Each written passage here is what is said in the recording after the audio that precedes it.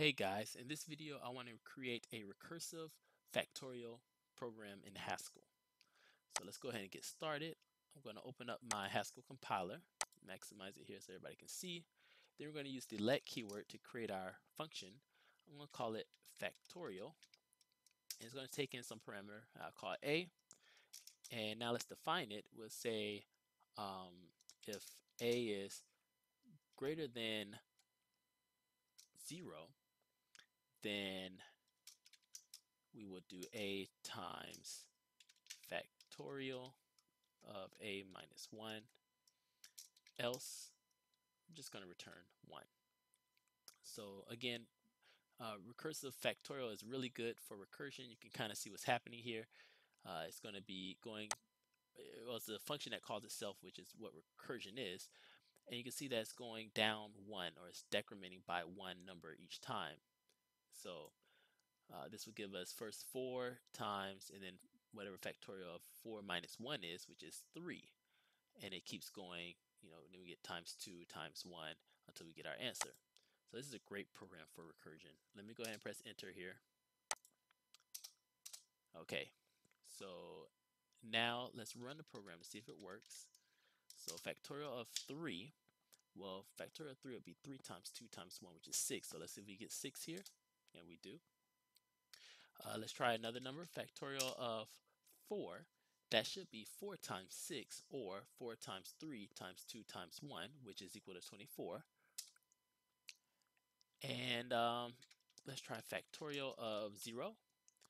Well, this should just give us 1 from our else statement there, and it does.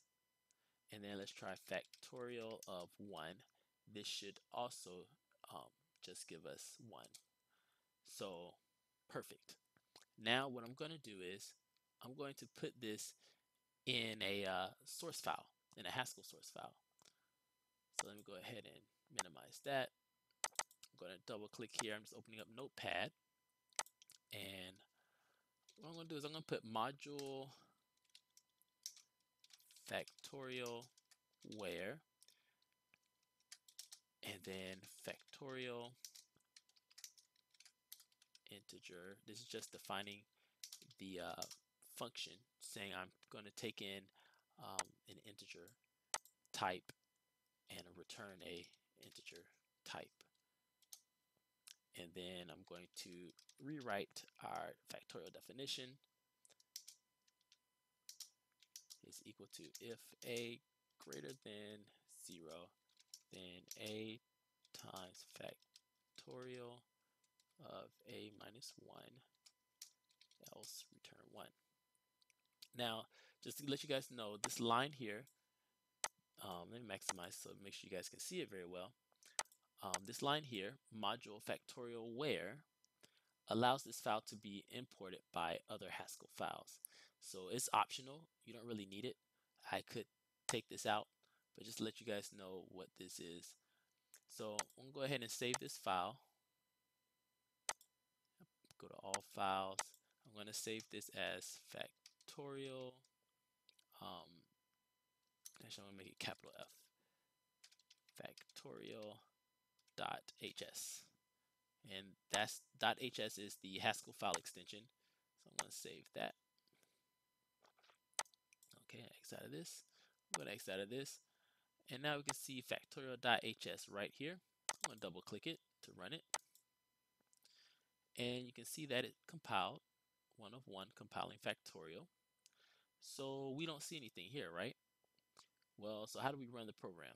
What you have to do is you have to type in factorial, and then type in the number that you want the factorial of, such as the number 4 again.